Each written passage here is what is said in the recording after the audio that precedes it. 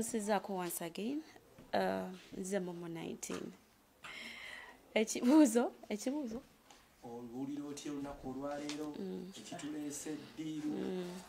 Mpulira bulungi nnyo like I said before.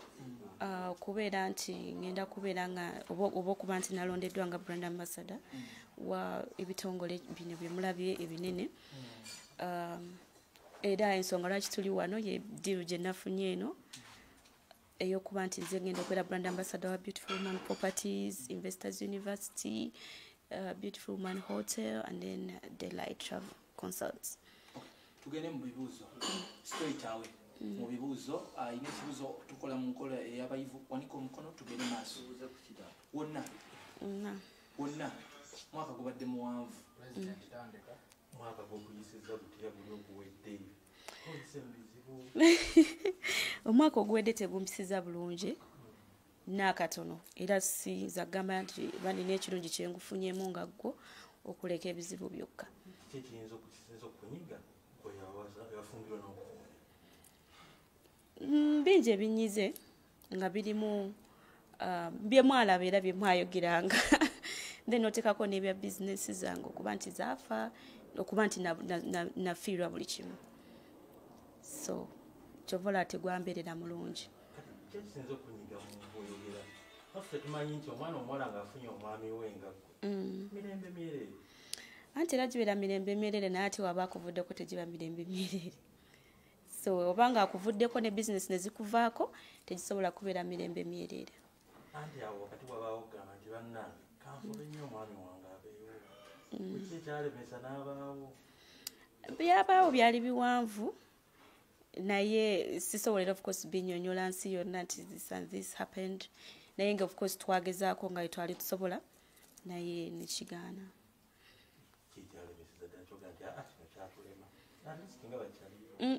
Tewali nnyo kyamaanyi. Tewali nnyo kyamaanyi kiyinza gamba nti kino kyalemesa oba kiri but maybe lack of communication. Yeah.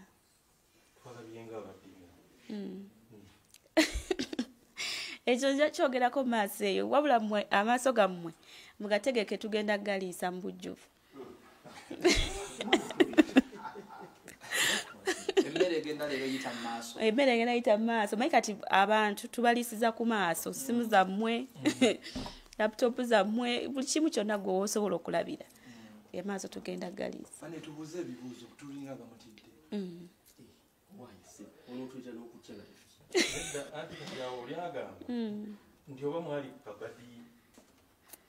Nze sizannya bubadi. Simanyi nti oba abantu baali bandabemu ekintu ky'okuzannya obubadi. Siri mukyala wa bubadi. So tewali bubadi n'akamera singa aliwo obubadi.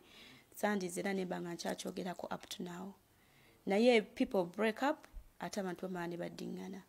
So bibaawo. Tebwali bubadi. Tebwali bubadi mukama wange. Mubuuze ebibuuzo bannaye tusakusalira kati obyemu bye twawulira ng'afuuse influencer wa tosooka leeta bya influencer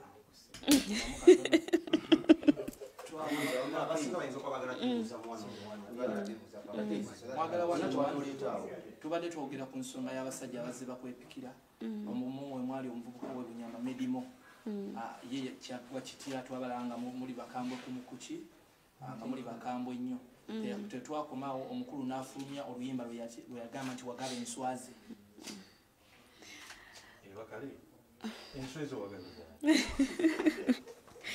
Ebyo bigambo byammwe tebyali bigambo byange ate tebyali bigambo bye. First of all limba luyimba way back. Nga tukyali bya biseera byadda nnyo. So limba luyimba then nga tebanafuna maybe the right time okulufulumya.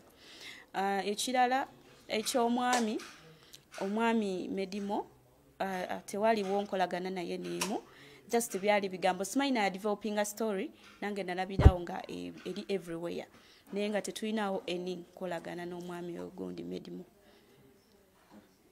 Momo baba family ya Daxx Kartel madamu kwatagana nabo because nabo bali bataddewo embeera. Aba family y'omwami wange sibayinaako buzibu era sikiwa nti twali tubaddeko n'obuzibu maybe mwaba misquoting naye I don't see anything wrong mu bintu bye baayogera kubanga first of all sirabamu banti banvuma oba nti bampebula in any way. So sirabawo kigambisa nti oba twaddamu okukwatagana because tulinga bwe twali before tuwogera ne family. Yes. Ekitufu mwaddinganye oba mwadde muyitingana ne bwe munalaba muba video nkadde. Anti nagambe ngenda lisa amaaso gammwe. Awo tugeza? Mujja kulaba oba twaddinganye oba tetwaddinganye simu zammwe zijja babuulira. Emitimbagano tugiyina.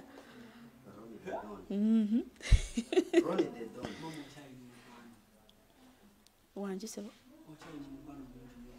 nga lwaki siba na mukwano kati bw'olumizibwa guvaawo mukwano abantu bamenyeka emirundi nga 10 basigala gera bakyayagala obanga tubaniriza nnyo mikwano gyange mwenna tubaniriza nnyo mwenna bannamawulire abaze mu kifo kyaffe leero. Ekifo kino nze bakinjogera James Lariga ng'ekifo kino kiyitibwa Beautiful Woman Hotel. Tusangibwa Kasozi Mutundwe era nga twagala okubateekerateekera ekifo ekigenda okubeera nti kyekisinga okubawo experience ennungi bw'oba onoonya ekifo ekiwummulibwamu gy'osobola okuyita hotel. Nga tukkiriza nti muyina ebifo bingi nnyo bye mugenzeemu ekyamazima nga birina amannya nti baziyita hoteeri naye twagala experience yo wano ekuwulize nti obadde mu hoteeri esinga mu Uganda. Twaspiringa okubeera nti ffe tusinga nga tuluubirira okufuuka abanene abasinga mu hotel business. So tutandise mu butono okubeera nti ffe twagala tubeere nti experience yo yesinga obulungi before you aspire to become the biggest hotel. So our motto yaffe egamba, we aspire first to be the best hotel before we become the biggest. So ensonga etulese olwaleero kwe kubanjulira mukyala Momo, omukyala Nabakooza, Naluwooza, mukyala Naluwooza, gwe twatunuulidde ne twekenneenya ng'ekitongole ne tukkiriza nti ye muntu omutuufu mu kiseera kino gwe tusobola okukola naye emirimu gyaffe ne tusalawo tumulonde nga brand ambassador waffe abeere ekifaananyi ekisobola okutunda emirimu gyaffe n'empeereza zaffe okurepresentinga brands zaffe okubeera nti akiikirira emirimu gyaffe n'empeereza zaffe na byonna bye tukola mu bitongole byaffe eby'enjawulo. N'olw'ensonga eyo muneegatteko okumuyozaayoza officially tumulonze okubeera nti brand ambassador waffe olunaku olwaleero era nga tukkiriza nti okujja kwe n'okwegatta ku ttiimu yaffe kigenda kuleeta enkyukakyuka n'okuimprovinga empeereza zaffe ze tugendereddemu okubeera nti tutereeza empeereza zaffe eri abo bakasitoma baffe. Mpozi omulabi ayagala kumanya today waka wamulonzerwa bulungi engeri hoteli gye bayita Beautiful Woman then biki byamulonzeseza ebyenkizo kubanga abawala abeefuula jjulume wano tulina bangi. Lwaki mbonna walonze Momo? Omukyalo ono ebbanga ettono limumanyidde nina virtues nina life skills emulabyemu ye ng'omuntu. Namuzuulamu obukkakkamu, namuzuulamu okuwuliriza, then nemuzuulamu n'empisa ey'obukozi n'okwewaayo. Era nga zino ze virtues tutambulirako ng'ekitongole nga tukkiriza nti bwe tumwegattako olw'okuba nti naye alina obukugu mu area ze nga tulowooza nti obukugu bwe tusobola obukozesa okubeera nti twongerayo ebigendererwa by'ebitongole byaffe era ne tusalawo ne tumulonda nga brand ambassador.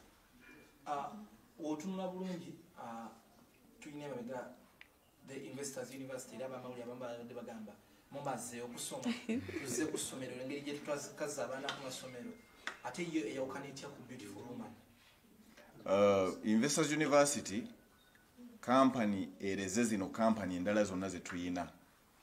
Ye company etandiseewo ebitongole kati nti tulina Beautiful Woman Hotel, tulina ne business endala ngwe tunagenda tuzibabuulira. Investors University egendereddemu okulaba nti tunogera ebbula ly'emirimu okusingira ddala mu bavubuka eddagala. Olw'ensonga nti ekirowoozo twakifuna oluvannyuma lw'okubeera nti ffenna ndowooza nammwe mwagenda ku masomero. Naye ebintu ebyatubuulirwanga nga tusoma n'ebisuubirizo bye twabeeranga nabyo nga tusoma bwe twatuuka mu nsi eyaddala ne tusanga nti okusomoozebwa kwa njawulo nnyo era nti oba oli awo n'ebyo bye twali tufunye n'obukugu bwe twali tufunye mu kusoma nga tebisobola kukyusa bulamu bwaffe. Nze ng'omuntu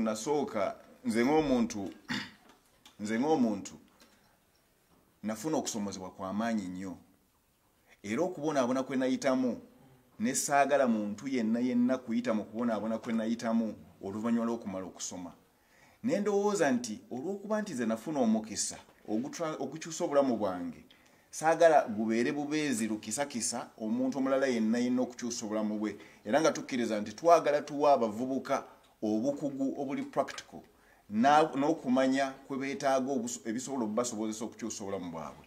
So kyekirowoozo kya Investors University nga tukkiriza nti ebintu byonna bye tugenda okukola omuvubuka yonna ali eyo omulimu gw'ayagala okutandika waliwo omuntu agukoze obulungi n'agukyusizaamu obulamu bwe n'agaggawala era nga tukkiriza nti amagezi n'okumanya byonna ebyetaagisa okukola omulimu gw'oyagala okukola weebiri naye nga omuntu talina wajja kuwabulwa wajja kuweebwa amagezi okubeera nti asobola okukyusa obulamu bwe.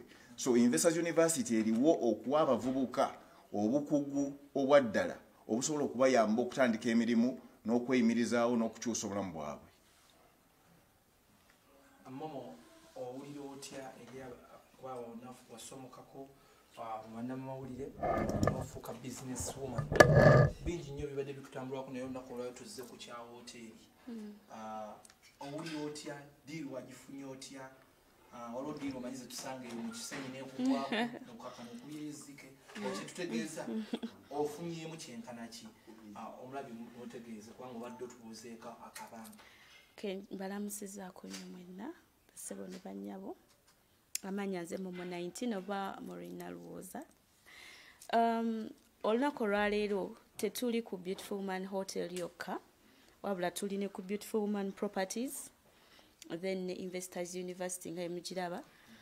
Mpulira bulungi of course okubanga ngenda kubanga I represent company nene. Experience nungi nnyo of course boss wange si muntu mubi ku bbanga letumaze nga tukola mpola nga tekinabatuuka wano era nkyenyumirizaamu nnyo era ndi musanyufu nnyo. Obuuza nabafuna ntya of course mirimu gyenkola abantu abalaba waakawo kyovola ngamba nnyo abantu nti oba okola ekintu kikole n'omutima gumu. Boss wakuwa omulimu giving you all ekintu okikole bulungi nnyo kubanga bw'okikola wabayo abatabalaba ku sportinga nga gwe tomanyi naye bakuwa omulimu n'okola fa then ate oba tojja kufuna mirimu mirala. So kyali ku mirimu gyange gyenkoze ne bandaba ne ntuuka ku mwami. Kabeeyi ki contract ki webityo era ogenda bagattako ki? Of course nze abamanyi ng'omukyala mu bya business muntegeera bulungi era kyemmanya abasinga mukimanyi nti nze wenkwata ku mulimu guba guyina okugguka era change ebaawo. That's why nammwe kati leero muli wano kubanga mukimanyi nti bwe nkwata ku kintu nze sikireka ntyo. So ngenda kubongerako kinene nnyo bajja kukiraba kyengenda okwongerako. Of course sales ziba zirina okujja kubanga tusobola kukolera kitongole kinene nga tolina kyoleeta kati gwe lwaki oba osasulwa oba olina omenga sure nti products ozitunda bulungi ozirepresentinga bulungi buli kimu kyonna. Contract yaffe esoose ebeera ya 3 months then after 3 months you renew. Yes. Ayina ekibuuzo kya boosi kyonna nga kikwatagana ku hoteri ne properties weziri tuyina group of tuyina companies ezenjawulo mu group yaffe ya business. Tuyina Investors University, tuyina Beautiful Woman Hotel, tuyina Beautiful Woman Properties, nga kino kitongole kikola bwa land road, nga tulabirira ebizimbe ebivaamu ensimbi n'okubisolooza. Era nga tutaasa ba land road stress ne pressure okubeera nti beeraliikira obutafuna mu bizimbe byabwe newankubadde mu bateekamu ensimbi. So tuyina emirimu egy'enjawulo, tuli balunzi, tuli balimi, tukola emirimu egy'enjawulo nga group of companies, but for now omukyalo ono twamulonze okubeera nti representing brands zaffe okulaba butya bwe tusobola okutwala okwongera okutambuza empeereza zaffe eri abantu abagyetaaga. Olina ekibuuzo kyonna eri boosi mwenna abamawulire then ayaba tetulina kibuuzo tugendeko mukafu wali ne Momo atubuulire ekizimbe yeeko experience bandi abaddeko tulabe. olwalina ekibuuzo kya boss nze nkirina kibuuzo kino nga kikyali mu layini ya hoteli ne properties. Dr. King Smith nkola ne Celeb Jazz online n'emisimbaga n'emirala kati ekibuuzo kyange kiri nti tulabira boss bangi after some time nga bakyankalana ne bagundu bye bakozesa ba influencer baabwe mu contract yammwe zino zonna gundi eza addresses in case of breach of contract tetukulaye ng'okomyewo mawulire oba how are you going to handle such if God forbid if it happens because twandyagadde kulaba omuyita omukuffe tetwandyagadde kulaba omukuffe nga wa mawulire because oba how are you going to akacyankalano as a corporate entity mu kusalawo okulonda omukyala Nalowooza okubeera brand ambassador waffe twatunuulira abantu ab'enjawulo era before contractinga naye twamubuulira core values ez'ebitongole byaffe era ne tumusaba arepresentinga ebyo bye turepresentinga era nga tukkiriza nti olwokuba tukolaganye naye ebbanga tasobola kutuswaza tasobola kutuyiwa n'olw'ensonga eyo wadde twakola contract tukkiriza nti olwokuba tuli bantu ate nga tukolaganye n'omukyala gwe tukkiriza nti wabuvunaanyizibwa atasobola kutuyiwa tukkiriza nti olwokuba naye ayagala okukyusa obulamu bwe ayagala okukula ayagala okweyongerako tukkiriza nti bwe tutambula ffena ne tukola emirimu mu butuufu bwagyo n'obuvunaanyizibwa buli omu asobola okufunamu ne tubeera nti emirimu gyaffe tugitambuza ne gigenda mu maaso. Njabuuza nyambuuza emmaleero amanyi yanze Sekibingo Difre Bruno ninawo ekibuuzo okolawa nkola mu Brunic Developers ICT company nina ekibuuzo ku Beautiful Woman Properties. Nakyo tusobola kigattamu na Investors University omuvubuka ayagala okwekulaakulanya olwaleero ng'anoonya mayindi ye okuba shape tugamba ng'alaba gy'alaga ogenda muyamba otya nga Investors University tuyina gye tuyita employment desk ng'eno ekirubirwa kyayo ekikulu kwe kubeera nti enakyalinga ebirooto ne aspiration z'abavubuka era omulimu gwe tukola omukulu kwe kubeera nti tuwa abavubuka bano obukugu bwe beetaaga okukyusa obulamu bwabwe tubawo okumanya n'obukugu n'okubanjulira eri emikisa egisoboka okubeera nti basobola okujengeejinga ne batandika emirimu egisobola okukyusa obulamu bwabwe so bajja ne tubayigiriza emirimu ffe gye tuli involved in naye okusinziira ku bumanyi bwe tulina n'obukugu bwe tulina ne research gwe tukola tulina n'ebirowoozo bingi nnyo abavubuka bye basobola okwengeejingamu ne batandika emirimu egyo mu butono ne bagikuza ne basobola okukyusa obulamu bwabwe n'olw'ensonga eyo ekimu ku kye tukola kwe kubeera nti tutraininga abantu mu mirimu egy'enjawulo nga bwe tubagambye tutraininga abantu mu property management business omuntu okubeera nti asobola okutandika property management business eyiye mulimu business ezimu nga tezeetaaga na ssente nnyingi nnyo omuvubuka okutandika tuyigiriza abavubuka okulima n'okulunda enkoko tuyigiriza abavubuka okukola tourism businesses nga bonna tubawa training n'obukugu bwe beetaaga okubeera nti baddukanya emirimu egyo n'obukugu bwe gyetaaga kale tweyanza nnyo bosi waffe Simithi wagambye tubuuze bya company ekisembayo ekisembayo I see eno franchise erinanga erinamu ebintu ebingi for example university and the likes Momo agwawe watu because abasinga tuyinza omala nga okushingako kino and then tulabira Steve obutakkaanya twagala tumanye muno is Momo representing the whole umbrella oba is representing Beautiful Woman Properties. Woman Properties. Yes, manyagala Momo oba yabatuddamu ako contract tugenda mufunamu wali wano Boss wankaddemu. bosi kakiddemu Momo tumweyongeza wali okugenda mu maaso twegatiddwako omukulu mukama waffe muzeeyi waffe President Sebuya mu mbeera y'enjawulo tukwaniriza Sebu amin tweyongere ku nsonga ewatuufu mukyala Momo twamuwadde obuvunaanyizibwa ku brand zaffe nnya enkulu Investors University, Beautiful Woman Properties, Beautiful Woman Hotel nga kwotadde ne Daylight Travel Consults ng'era agenda kubeera representinga brand zaffe ezo zonna nga bwe tugenda okubeera nti strategizinga naye atuwa amagezi tuwabulagane okulaba obutebe tusobola okutambuzaamu emirimu gino n'okugikulaakulanya. Nsaba kumusaasira okutuuka leeti naye lwaki mwalonze Momo? Nga bwe nabagambye abasoose okubeerawo nti omukyalo ono ebbanga lye tumumanyidde fine abantu ffena tuli bantu naye twamulabyemu empisa ziyite virtues zetukkiriza nti tezikontana na birubirwa byaffe ng'ekitongole era nga tukkiriza nti olw'okuba nti twamulabyemu empisa y'obukozi n'obuvunaanyizibwa n'amazima n'okwewaayo ate nga zino ze mpisa zetukkiririzaamu ng'ebitongole byaffe ne tusalawo tumulonde nga brand ambassador waffe.